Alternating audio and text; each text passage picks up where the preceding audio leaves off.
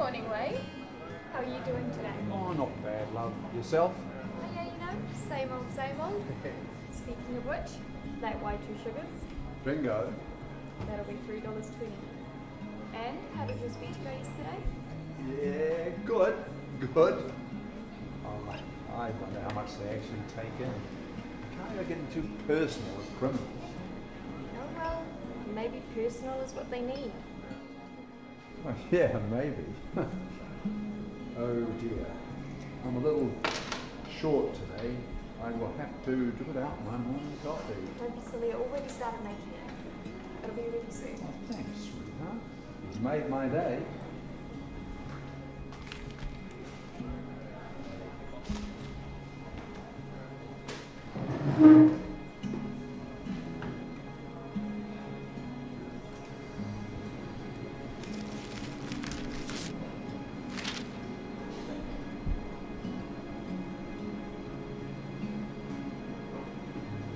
Wayne, your coffee's ready. Yeah, thanks, Mel. Thank you.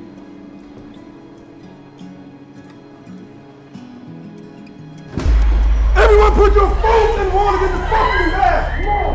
Give me that phone! Give me the wallet! Give me the wallet! You, give me that phone! Put it in the bag! Put it in the bag! You, sit the fuck down!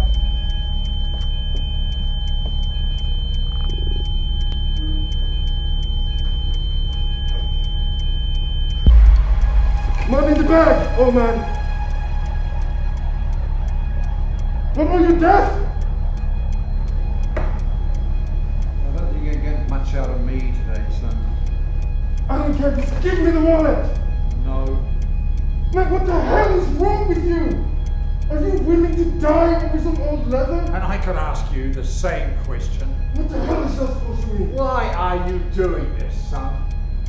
Just give me the wallet! Take a seat, please. So I'm not sitting in a fucking chair! Okay, I'm Wayne. What's your name, son? Look! I talk to hundreds of men like you every day. Shut up! Why? It looks like it could do you some good. I said, shut the fuck up! Just listen to me. I want to help you. And I don't want your fucking help! But the person you're doing this for does. Well, trust me, son.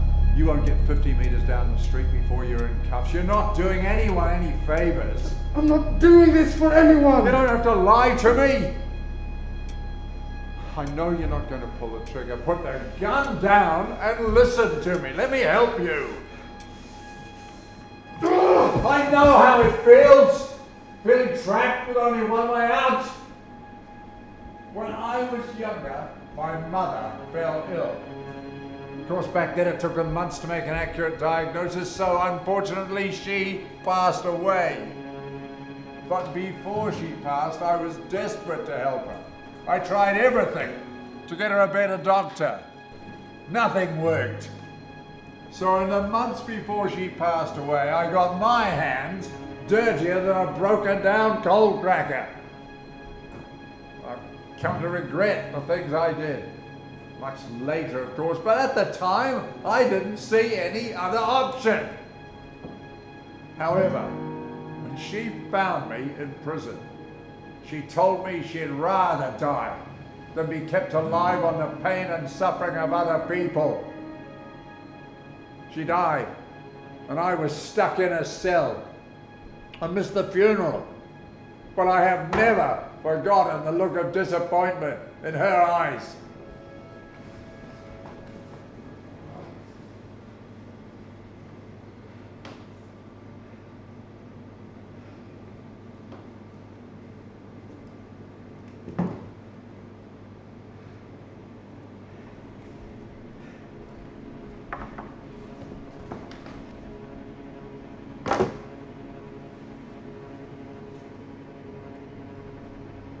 Michaela. Her name is Michaela. She was 6 years old when they found it. It's a rare liver disease and there's nothing I can do to help her. Oh, I am sorry, son. I really am. can you be there for Michaela if you're locked up? How's she going to feel seeing her hero behind bars? I tried, okay? I really did, but nothing was working. Just what do I need to do to save my little girl? There's always another way. This is the worst possible way to try and fix anything. Look around you at what you're putting these innocent people through. Think of the fear they're going to have to live with for the rest of their lives. It's not too late to make the right decision. And Michaela is counting on you.